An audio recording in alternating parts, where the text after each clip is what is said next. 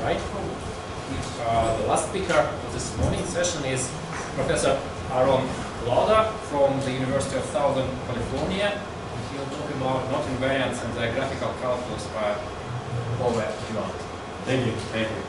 Like many of the speakers, this is my first time in Russia, so I'm very honored to be a part of this conference in quantum topology. All the organizers and all the people helping have been amazing, I feel a little bit helpless some days when I can't even communicate for water and things, but organizers have been awesome, so really grateful to them. I want to talk about, in these two talks, a new way to look at these old invariants. And this new perspective really is with a mind toward categorification. So everything that I'm talking about, I want to categorify. And so I kind of needed to rethink the old things in order to facilitate categorification. So let me talk about, I'm kind of doing more of a survey talk, like I'm making it a little easier to follow. So we're going to see how quantum not invariants, how we can use representation theory. We've seen a lot of this already. And the star of our show is this quantum group, which we've heard a lot about already. So I had intended, I thought I was supposed to give more of a colloquium style. So I'm assuming, I'm not going to assume a lot of representation theory. Of course, it's going to be way easier if you know some representation theory. So the goal is to convince you that knowing just a certain little bit of representation theory goes a long way. And I don't even mean like, we all know that if you have, well, I'll show you in a minute. If you know about quantum groups, then you can, get these pictures, the Jones polynomial and that kind of a thing. I want to show you that it's even easier than all that. So you can invent all those pictures, you can invent all those invariants in a really easy way, knowing just a little bit of stuff. So I want to tell you about a new way of thinking, but before we do that, let me just review quickly this old approach, which we've all seen a little bit. So people always ask me, what is a quantum group? And the first thing you tell them is it's not a group. That's the first thing. So there's this picture where you start with a Lie algebra, then you deform it, so now you have an associative algebra, and after this associative algebra you don't like it, so you Q-deform or quantize and get an algebra over rational functions in Q. And I'll explain on the next slide why these guys are both so interesting. The enveloping algebra, the quantum group, they're both interesting because they're Hopf algebras.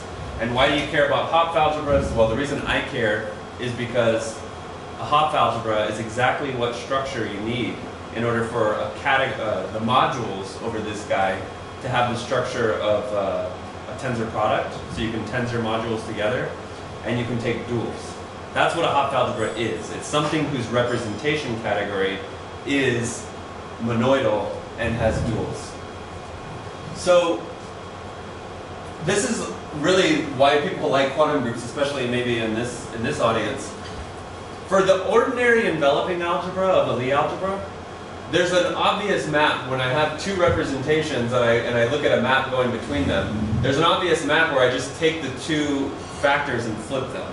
So this is an intertwiner. It's a morphism of representations. But it maybe doesn't even make sense to draw it like this, because if I do it again, then I get the identity. So from the perspective of knot theory, the universal enveloping algebra isn't good at doing knot theory. It can't even detect knottedness, because if I do this map twice, which should be a knotted tangle, it just says that that's equal to the identity. So the enveloping algebra, while interesting from a representation theory point of view, isn't interesting for knot invariants. When we Q-deform, basically here's why the quantum group is so powerful, is that this map is no longer an intertwiner. This is no longer a morphism of representations. You have to put something more complicated. That more complicated thing means that the braiding map is going to detect knottedness. So that's why quantum groups get used so much in knot theory. So the story I was saying, like, here's the well-understood story about how do you get a knot invariant from a Lie algebra or from a quantum group. And basically what you do is you start by labeling all of the components by some representation. So you really have to use a lot of representation theory here. You take your Lie algebra, you pick a bunch of representations, so that means you need to know about the representations of your Lie algebra.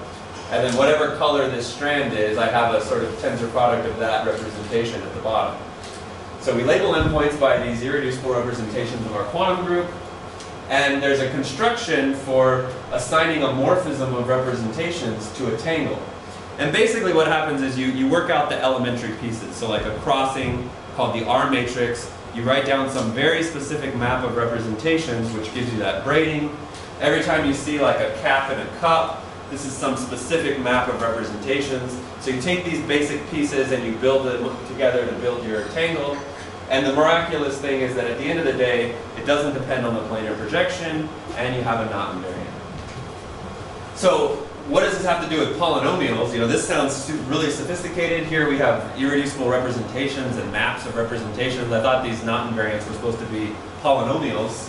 Well, if you have a closed knot like this, then at the bottom you have the tensor product of no representations. So that's just a trivial representation. And because our quantum group is defined over this rational functions in Q, the tensor product of no representations, that's just the trivial, the ground field. So the knot is some very complicated map going from the ground field to the ground field. In other words, it's just an element in the ground field. And it's actually, as we saw in Tom's talk, it turns out that you don't even need all these coefficients. It turns out that these are all integrals, so they land in these Laurent polynomials. And that Laurent polynomial is the invariant. So the famous ones, you know, when you take G to be the Lie algebra SL2, and you take the simplest defining representation of SL2, you get the Jones polynomial. If you take other representations, this is what people call the color Jones polynomial. And if you use SLN, and you can get some specializations of the Humphrey PT polynomial. So that's the story. I'll point out a couple things that are hard. I mean, you really have to know about the representations of the Lie algebra that you're using, and you have to cook up these explicit maps. You really need to study exactly like what are the intertwiners between these Lie algebras. The question you might ask too is, what happened to pictures? You know, maybe you've seen a knot invariant defined where no one ever said anything about a quantum group and intertwiners between representations. They just show you some pictures and say that a circle is equal to this, a crossing is equal to this. Take your knot, break it up into a bunch of pieces, and out pops the invariant.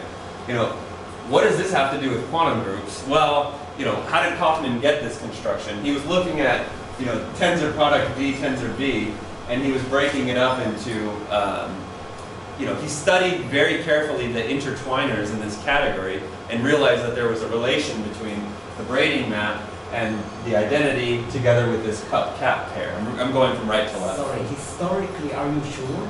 Yeah. Oh, I don't know.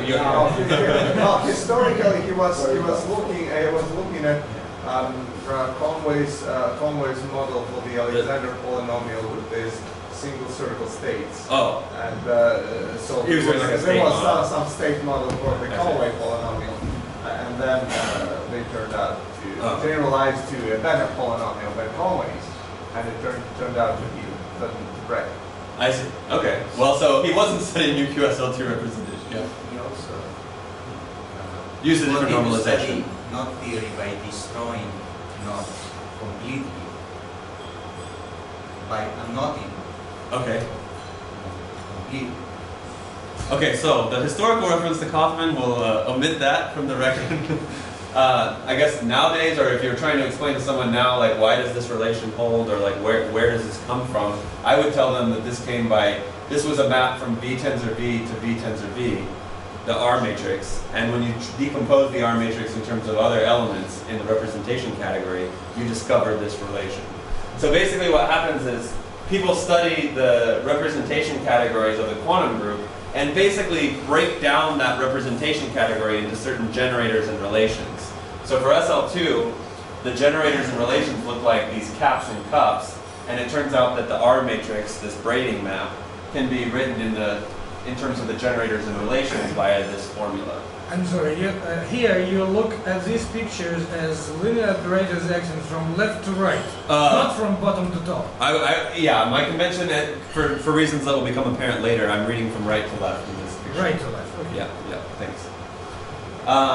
So again, I want to emphasize, like what happens here is that you really need to understand the representations of specific representations, specific braid maps, caps and cups.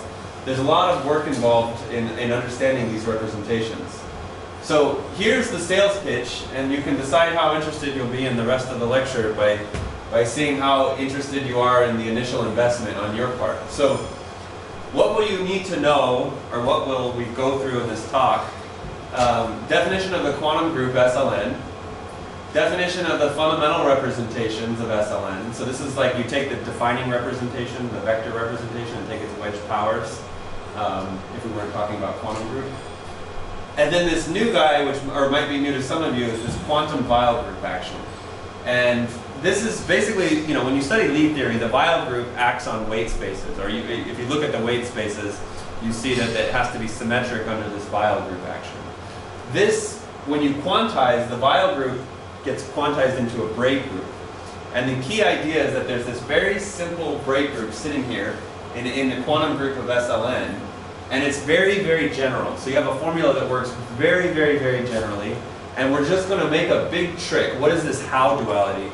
It's a big trick to where we can use this one braid group action to get all the braidings for our SLN theory. So that's the trick, the name of the game.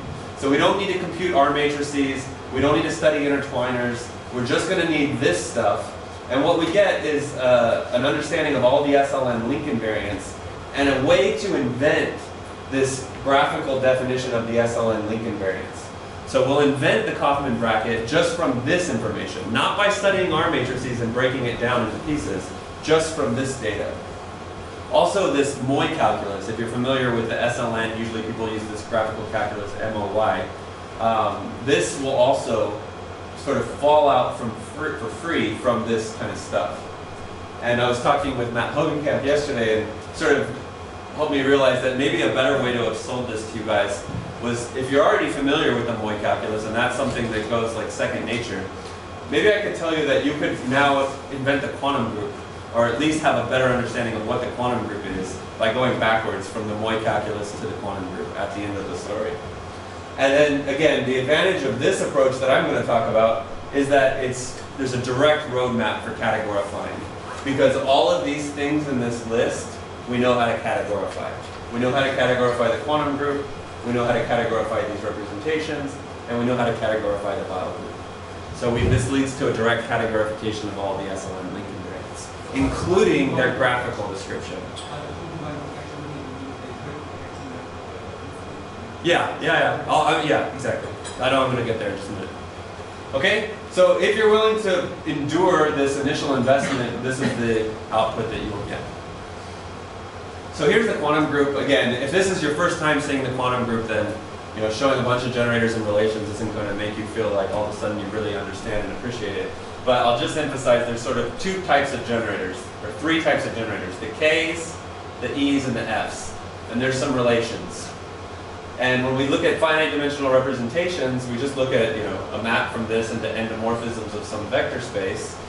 And the K's, I don't use the K's a whole lot because you can think of the K's as being used to sort of chop up a big vector space into little vector spaces where there are eigenvalues for K. So when K acts on a vector V by some Q eigenvalue, then we say that V is in a lambda weight space. We call these in the direct sum lambda weight spaces.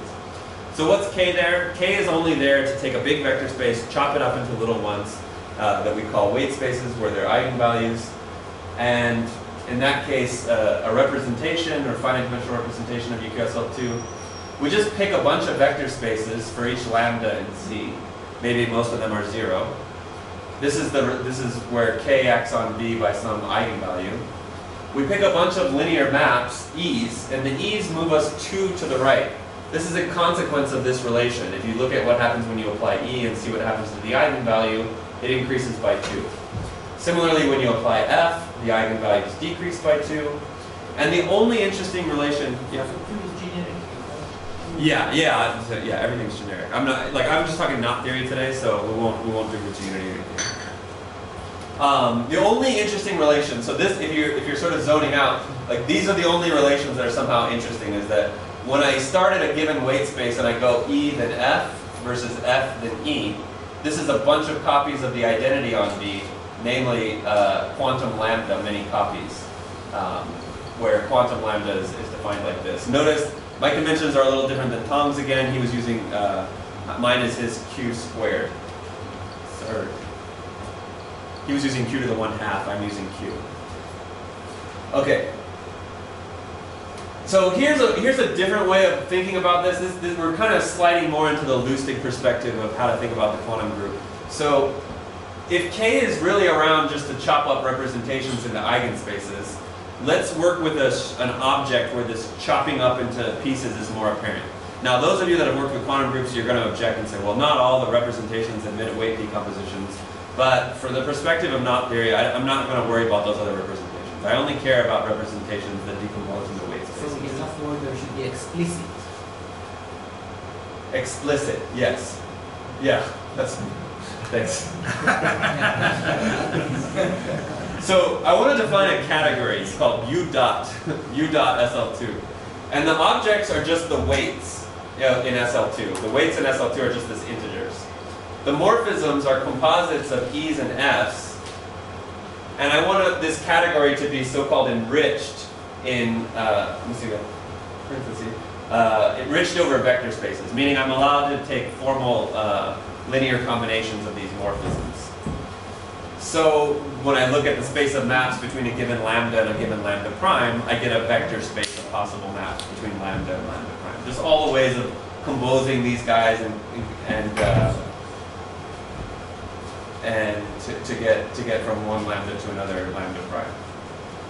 And then the only interesting relation in this category, there's a relation on those maps which says that whenever I do EF on one lambda minus the FE, or however you read this, I get quantum lambda.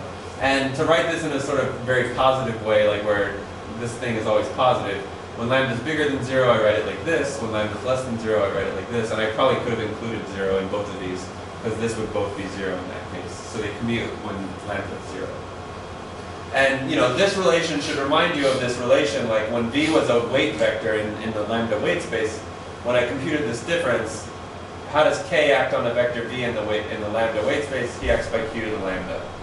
So this relation is just a manifestation of this fact that we've already chopped everything up into weight spaces to begin with. So what is a representation of this category? Well, it's just a functor from this category in the vector spaces. Well, what am I talking about? Representation's a functor? Well, think about what it does. For every weight, lambda, the functor picks out a vector space, the lambda weight space. So that's just what happens in a representation, right? Every weight lambda gets assigned a vector space. Okay. And for every morphism in USL2, we get a linear map between vector spaces. This is exactly what a representation is, right? The Lie algebra acts by endomorphisms of your vector space. And then functoriality ensures that all of the SL2 relations are going to hold between those endomorphisms. So this really is, your normal intuition about what a representation is. I've just expressed it in this more categorical way. And if you hate categories and don't want me to ever say that word, then you can just think of this as being an algebra with a whole bunch of idempotents, one sub lambda. So if I sum over all these lambda and lambda primes, this is a sort of, we have a whole bunch of idempotents in an algebra.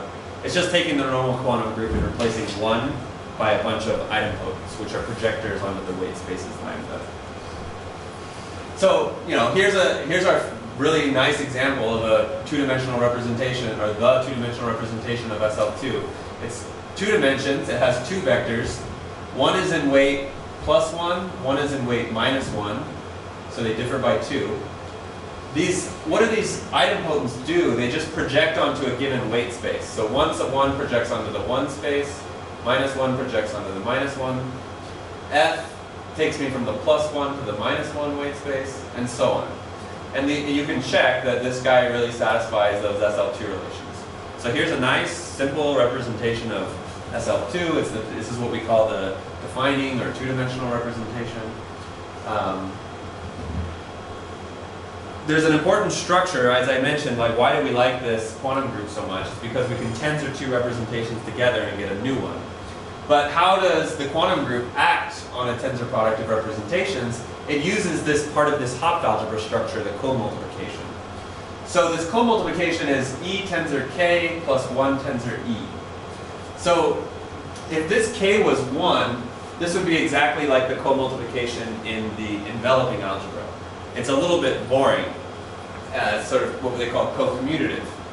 But with this k here, the k just screws things up enough to where it's not co-commutative anymore, and that's related to why that braiding map kind of works. So for example, if I started with the two-dimensional representation of SL2, and I wanted to act on a given vector, how do I act on it? Well, I first use the coproduct to turn E into this sum. So I use the coproduct, and then each of these pieces act on each of the little vectors. But E acting on the V, that was 0, because he's already the highest guy, so he gets 0.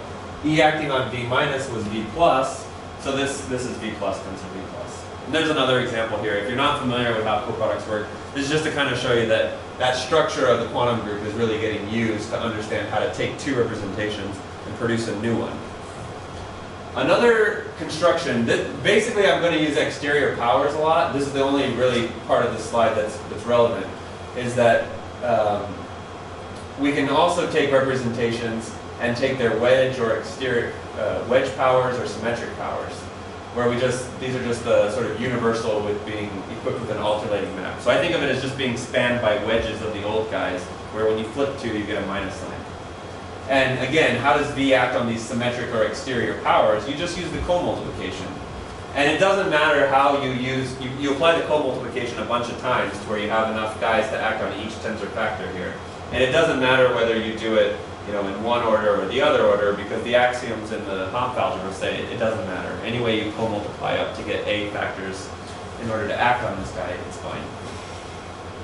So this is kind of just a silly example. If I started with my two-dimensional representation of SL2, this one guy that has two-dimensional, and I took its second exterior power, so it's spanned by wedges of these guys. But V minus wedge V minus, if I, that's equal to 0, because when I flip two factors, I get a minus sign. It says V minus wedge V minus equals minus V wedge. Anyways, we know that this is how wedge powers work, right? When you wedge two things in the same, you get 0. And V minus wedge V plus, this is equal to minus V plus wedge V minus.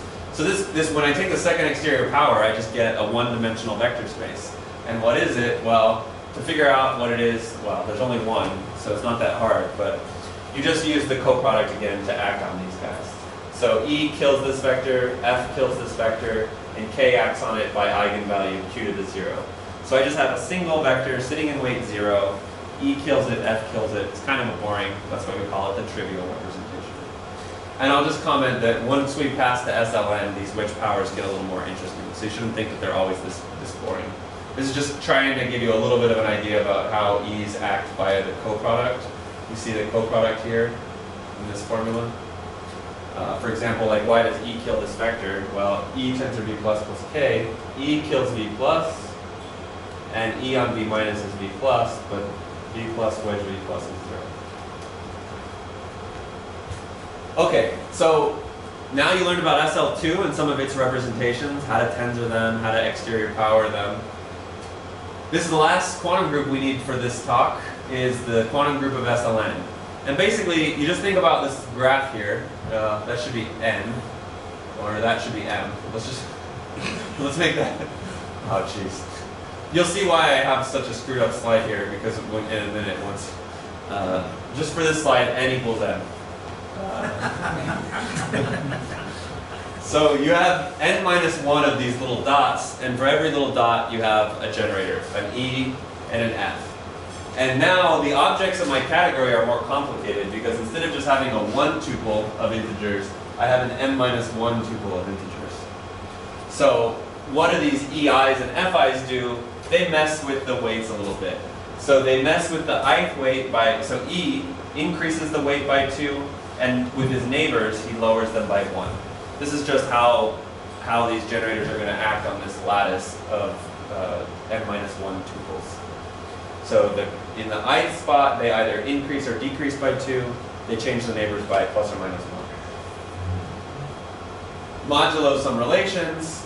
To express the relations, it's convenient to introduce these divided powers. I'm sorry. Yeah, previous? Yes.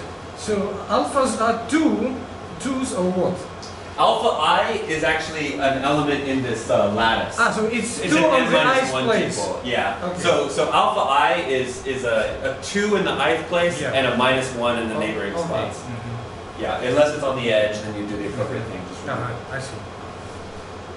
So to express the relations, it's easy if we introduce these divided powers. These are just quantum group generators to a certain power where we divide by some horrible quantum factorial. So this bracket, remember, means the quantum integer. The quantum integer. So when we say quantum factorial, let's have a factorial. We just mean this product of all these things. These guys turn out to be really important because if you want to express this quantum group over the integers, integrally, and we know again from Tom's talk that much of the theory of quantum groups works over the integers, you want to work with these divided powers. So they're somehow very nice guys to have around. And the only relations on this category are just our SL2 relations and some relations which tell you what happens when E's are next to each other. Remember we had that graph, the Dinkin graph of SLN? When the two guys are close to each other, they satisfy this relation. When they're far apart, they satisfy this relation. And when the E's and F's don't have the same color, they commute. So now you know the quantum group SLN, and you know quantum group SL2. Okay, so that. One more guy, this quantum Weyl group action. So when you learn about Lie theory, you learn about the Weyl group as something, as some symmetries of the weight lattice. So when I take a representation and I chop it up into weight spaces, you learn that the dimension of a given weight space has to be invariant under this Weyl group action. It has to stay the same. When you Q deform and pass to the quantum group, the Weyl group deforms to a braid group of type G. So in this case SLN, it's just the normal braid group we all know and love. And in fact, it actually acts on the representations. So before, it didn't really give us a map of representations. Now we really get a map on the representation. So here's my SL2 representation. And the quantum Weyl group, or the Weyl group for SL2 is just S2, just this simple symmetric group of size 2. Has just one generator that flips things. And we deform this to a braid group, B2. And what does it do? It actually just gives an isomorphism from the lambda weight space to the minus lambda weight space. So the quantum Weyl group is a trick for cooking up an isomorphism from this side of the representation to this side of the representation. And I can write down exactly what it is. B2 is braid on 3 strands. On 2. Just 2 strands, yeah, just 2 strands. So here is a formula that tells you exactly what this, how to write down this quantum Weyl group. This is the thing I was telling you. He's going to be the one that's going to generate all of our braidings in every link homology or every link invariant that we look at. It's just this one guy. So what is it doing? It's kind of like you start it here, and if I'm doing this formula, I first hop over, well the first term I don't do anything, I hop all the way over to here by applying F a bunch of times. Then what's the next term? I hop 1 to the right, and then I hop over here using F's. Then I hop 2 to the right, and come over here using F's. Then 3 to the right, and use F's. Now this is an infinite sum, so it's a really big element. But on any finite dimensional representation, eventually we're going to run off the edge. If we keep hopping over using the E's to the right, eventually we fall off the edge. So this is a finite sum. And we'll look at some examples of that. So this element is really going to be the key to everything that we do. So here's the beautiful idea. This is the idea of how to connect this braid group here to knot theory, to braiding representations in Reshetik and Tribe invariants. We're going to look at a very special representation. So I'm going to take the nth exterior power of Cn tensor C2. And I'm trying to use 2 different colors here to help you keep it straight in your head. So this representation has a natural action of SLN, where I just act on these factors and think of this as just an extra vector space floating around in that weight. He also has an action of SL2. So he has 2 actions, one of SLN, one of SL2. And if I take this guy and I say, well, okay, it's an SL2 representation, I should be able to chop it up into these weight spaces, right? You know, that's what I said on the previous slide. Take a representation, chop it up into little pieces. Well, what is it as an SL2 representation? Well, let's write it like this. C2 was spanned by V minus and V plus. where V minus had weight -1, and this guy had weight +1. So if I take this wedge power, there's this identity between wedge powers where I can break this up into a sum of applying the 8th wedge to the first factor and the bth wedge to the second factor. This is just how wedge products behave with respect to direct sums. So I have this big vector space, direct sum over A and B of wedge A Cn, wedge B Cn. And what's the SL2 weight? Well, this guy here has B V pluses, and this guy here has A V minuses. So what's the SL2 weight? It's just the difference of the V pluses and the V minuses. So this little piece of that direct sum as an SL2 representation has weight B minus A. Okay? And the action of UQSL2, remember, E is a guy that increases the weight by 2, and F is a guy which decreases the weight by 2. So there's a very natural map, if you look at these exterior algebras, that goes from wedge A, wedge B, to A minus 1, B plus 1. Now when I take this difference between B plus 1 and A minus 1, I get that the weight has increased by 2, right?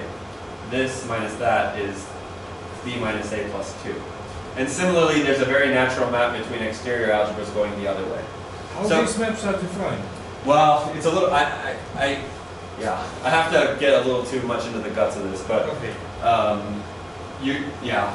it's just a little too complicated for right now.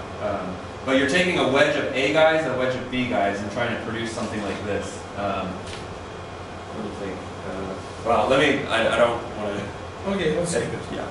It turns out that you can skip it. This is more motivation at this point now. So just know there's some natural map here. If you could maybe invent it if you thought a little bit about it. So if I chop this big representation, this wedge power, up into a bunch of little guys, what does he look like? He looks like, like this. I wrote in the SL2 weight down here at the bottom. And what does the quantum Weyl group guy do? He maps us from the nth weight space to the minus n weight space. So that quantum Weyl group action is going to hop us from here to here.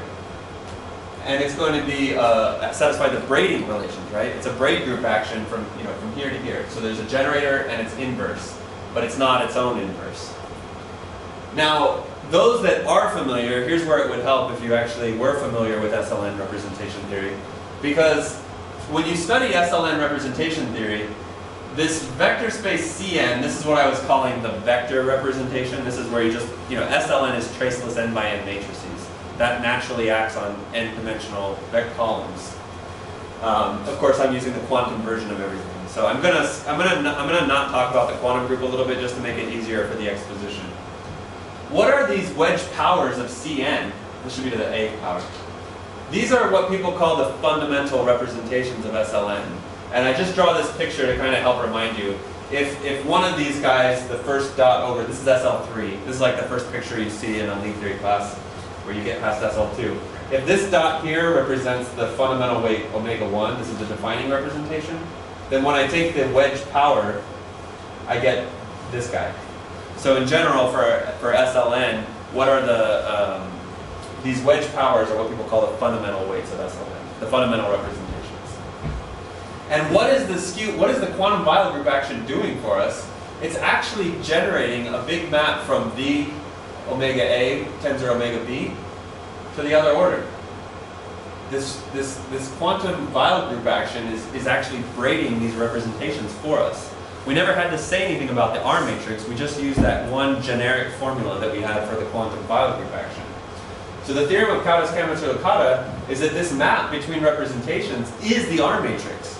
Like you're generating the R matrix between these representations just from this quantum Weyl group action. And you can actually understand caps and cups in this framework too. And again, I emphasize the key advantage of this approach is that it suggests a natural way to categorify because we know how to categorify every element of what I just said. Excuse me. Yes? Is this exterior power a Q exterior power or a Q exterior power? It's really the Q exterior power. I'm doing everything non-Q just to make it easier. Yeah, everything I'm saying is Q and this is the quantum braiding. Yeah. this is just a quick slide. It's going to make our pictures nicer if I tell you. In general, I could replace SL2 by SLM. This is why I had so many N's and M's on the previous slide. So N is no longer equal to M's for this slide. If I take this guy, he's going to break up into a big sum where I have a bunch of different, I have M. If I break him up into an SLM representation, there's M of these, and you know, it just breaks up into a bunch of these factors. So this is if you're trying to braid M tensor products of SLN representations. So I have a bunch of different fundamental weights for SLN. I want to braid those guys, generate a real braid group action. Well, I need to use SLN here. So now I have M tensor factors. These are all irreducible SLN representations. And if you want to figure out what's the weight of this guy, you just take the differences. Like this minus that, this minus that. This is just like we did with SL2. We took B minus A. So this M minus 1 tuple that we obtained from this M tuple, that's the SLM weight. And you can define some, again, the same types of maps that increase the ith and I plus first in the way that they're supposed to, so as to change the weights appropriately. And if you do it this way, you get the full braid group action of UQ-SLN modules. So this is how you braid an M-fold tensor product of representations. You just replace this guy with 2 by M. Okay, so this was like, if I was not familiar with representation theory, I would be like falling asleep at this point. Like this thing was horrible. I mean, these wedge powers, like it looks crazy. But the point was that we could cook up some weird representation where the quantum Weyl group action became the braiding of our representations in Reshetikhin drive. Let's get away from all this representation theory. I want pictures. I mean, I want to build the Kaufman bracket. I want to build SLN link homology theory. So I'm going to build this category, and he has a bunch of parameters, and these parameters are meant to remind you of the parameters on the previous slide. N, M, and the big size N. The objects of this new category are sequences, A1 through AM, where the values of these parameters are no bigger than N. So are they integers? They're integers, yes. And what you should think of, is this. The A's, they can only go to N, because once they get bigger than N, this thing is 0. And how many of them do I have? I have M of them. So that's exactly what's happening in this. I have these M tuples, where the values take any value between 0 and N. And the sum of these values is N. That's exactly like here. The sum of these values is N.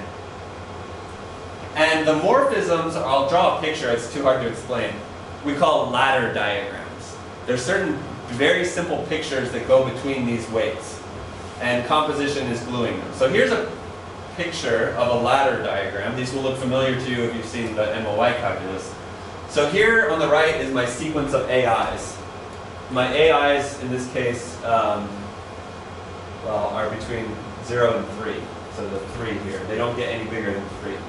And what do the ladder diagrams do? Just think about it. I've done because I'm working with n equals 3, these are related to Kuperberg spiders. So I've done an orientation where anything going to the right is labeled 2, anything going to the left is labeled 1, and anything labeled 0 or 3 I don't draw. Why don't we draw 0 and 3? Well, wedge 0 of Cn is the trivial, and wedge 3 of Cn is the trivial. So these are corresponding to trivial representations. So in a ladder diagram, all you can do is, you can go along and have, as you're going along, this guy of thickness 2 can decide to give one of his strands to his neighbor. So he gave one of his strands, now he's a 1, and this became a 2. This 2 could say, well, I'm going to give one strand to my neighbor, and go on. Here he decides, I'm going to give one strand to my neighbor, and go on. So you have these strands of various thickness. As they pass along, they can give a strand to one of their neighbors. These are the two things that can happen. So we call these ladder diagrams, because you can kind of climb up these things if you draw that angle sharp enough. Can you comment on the orientation, on the arrows? Yeah, so the orientation was meant that anything labeled 2 was supposed to be going this way, and anything going this way is labeled 1. And so in the middle? Every vertex is either a source or a sink. In the middle, these things are labeled 0 or 3. So again, just to go back, if this power is 0 or n, then that's a trivial representation. We don't, it's kind of like the most boring SLN representation. So we don't want to have a picture that represents it. And that's what these ladders are doing. Like, so here, I had 1 and 2 combined, and they formed 3. Right? When 1 string plus 2 strings is 3. So now this has thickness 3, but I don't draw 3. So, okay, well that's kind of a weird category to consider, these ladders, like very simple pictures. Strands of various thickness, they can jump off to their neighbors. What's interesting is when I demand that there is a representation of SLM on these pictures. So weight lambda, remember lambda is like an n-1 tuple, lambda 1 up to lambda n-1. I map this to this very boring diagram where all the strands are straight. And this is A1, AI, AN-1, AM, where lambda I is equal to AI plus 1 minus AI. And how do I pick these? You're thinking, I'm basically, for those that are experts, I'm just switching from GLN weights to SLN weights. I use this because I have an integer n, capital N, that I know these things sum up to. So the sum of the AIs is equal to n. So you can solve this equation, and that's where we map lambda. Where do we send EI? We send EI to the ladder, which takes AI and moves a strand to his neighbor. Just the ith strand, he gets an extra string. What does F do? He takes a string off of the I plus 1 and moves it down here. So this is how E's and F's are going to act. And again, our rules are that we don't draw lines labeled 0 or n because they correspond to the trivial representations. So now here's where it gets fun. Like that's all we had to know. If you really understood the definition of SLM when I wrote earlier, you can now invent all the diagrammatics of all the link diagrams you know in SLM. Here's an example. Let's consider the representation where the AIs sum to 2. So my sum of my AIs is just 2, and AIs are between 0 and 2. Okay, well, I have this where one string is labeled 0 and one is labeled 2. I have where one string is labeled 1, the other one's labeled 1, and one where they're labeled 2 and 0. And I've drawn them in their SL2 weights. Because remember, the SL2 weight is B minus A. So this is weight 2, this is weight 0, this is weight minus 2. Now I just demand that this is an SL2 representation. Well, E is or F in this case, it's a map from 0, 2 into 1, 1. It's this little ladder. And again, using our rules that we don't draw 0 or 2, I've created just this little ladder.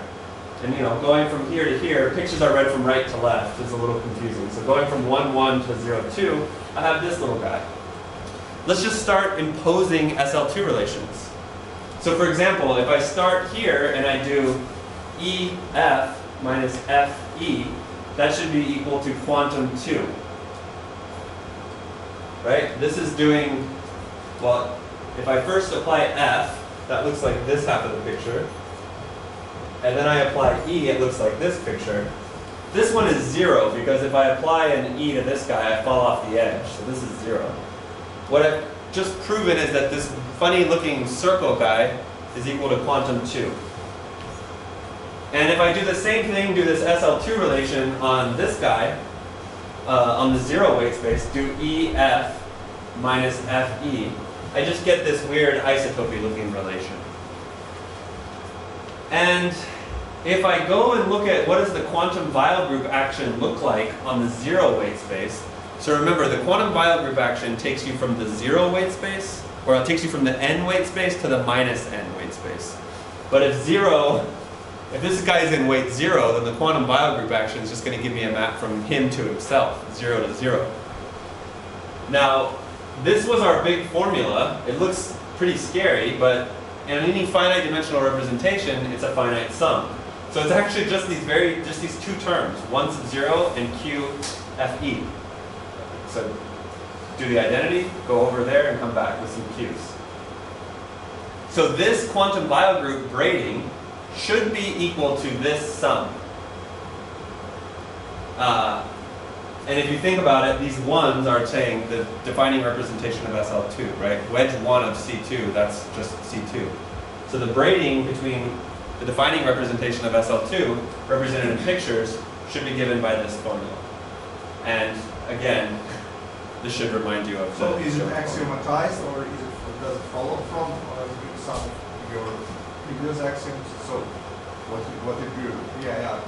So this is just saying that the braiding is equal, so like, I've already, like it's a general theory of Lustig that these T's satisfy braid relations. So like, I know those things satisfy braid relations, and on any representation they're going to satisfy braid relations. So here's a specific one. So if I know this thing is like a braiding, I've drawn it like this, but it says that this braiding should be represented in this graphical calculus by this formula. I'm interpreting the braiding as just these quantum group elements. So the braiding has just become this, which if I take these ladder diagrams as a representation, I get exactly this picture.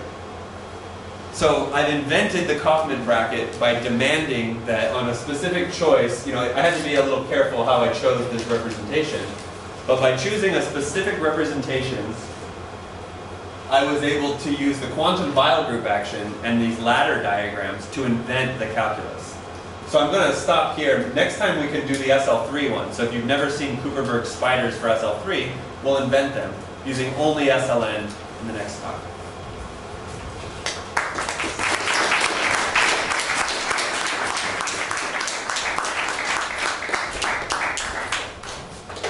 Questions?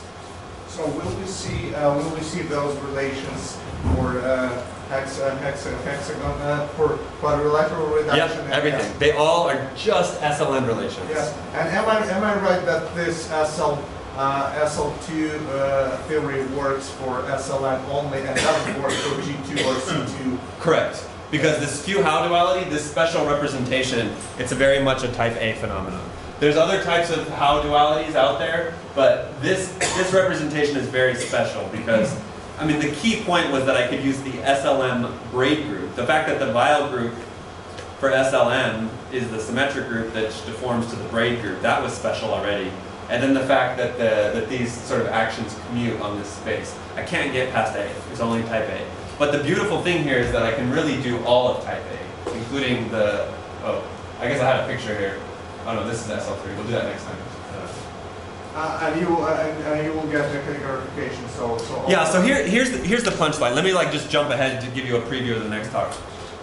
This stuff actually you could invent the temporally lead category, invent all the relations in the temporally lead category, and just by using the quantum group, all the relations in the temporally lead category are images of the quantum group here. When you pass to SLN, this was an open problem. People didn't have a complete graphical description of the representation category. Kuperberg did it for SL3. And Scott Morrison conjectured it for SLN, but it was an open problem. Countess, Kamenitzer, and Morrison solved that problem using skew-Howe duality. So using this very duality, they were able to prove that here is a finite set of relations for SLN, which generates the representation category, these types of pictures in the SLN setting. So you will invent quantum homology next time. Exactly. We're going to invent even Dror's version of Covenant homology.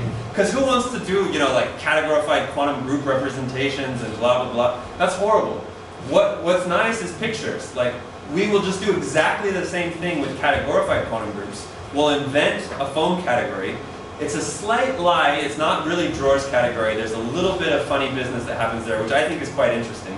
Tells you that there's a slightly modified version of the foam category we should be considering. And you can do it for SLN.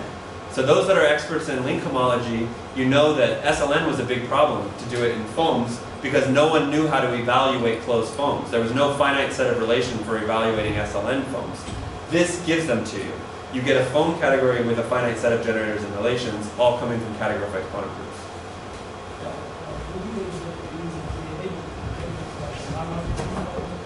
I mean, yes, that quantum Weil group action is the braiding. That's the braiding. Wrong way. The point of this is that this guy is the braiding. He's the R matrix. Yeah, but is it a solution of Young-Bars? Yeah. So this is due to Chuang-Rukie, but I mean, look at this guy. He's just dying to be a complex, right? He just wants to be a chain complex, a big chain complex of E's and F's when you categorify him. So we're going to have a big complex. The differentials are going to be given by things in the categorified quantum group. We have this beautiful chain complex. He generates the braiding. It's just a complete beautiful story where we invent all the SLN link homologies using categorified quantum groups. Oh, can you invent something new, which would be Yes. stronger than the old stuff? Well, in some sense. I think there were some versions of the SLN theory that were known maybe due to Ben Webster's approach. But basically where this all started was, like, I obviously love categorified quantum groups, and I wanted to be able to explain to someone very quickly, how does categorified quantum groups have anything to do with covenant homology? And the story was so long and so horrible that I couldn't ever convince anyone. But people liked Dror's approach with the pictures and nice, so I needed a way to use them to get that. And what we get is all of these SLN link homology theories, they were unknown before. Also, people didn't know if they were integral, and this result implies integrality, because everything in the categorified quantum group is defined integral. So we prove a lot of theorems in link homology that weren't known previously. So it's not just recovering things other people could do, it's actually new results. So, completely technical question. Where on the web is this presentation? I'll put it on my web page after I fix all the typos. Yeah, and I can also send like some references to papers if you want this one. The introduction to my SL2 and SL3 paper is essentially this. No, there's always an advantage to seeing the exact thing. Right. So. What is Howe duality? So Howe duality is whenever you have two groups acting on the same space where one is the commutant of the other. So have you ever heard of Schur-Weil duality? This is where this, So that's an example of a Howe pair. It's whenever you have two groups acting on the same space where one is the commutant of the other. Like this guy's action on here, he's the commutant of that. So that's what they call it, Howe duality. By Roger Howe invented it. And it's there's a whole nice theory developed for when this happens. Right, maybe we can postpone the next questions after the it. next talk. Sure.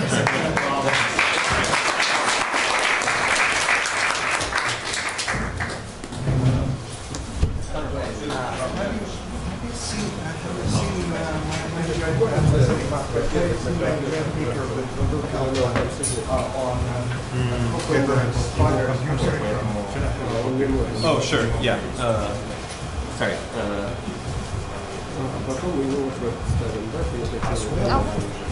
Я флешку уже приготовила. Ну не туда, там. Без разницы.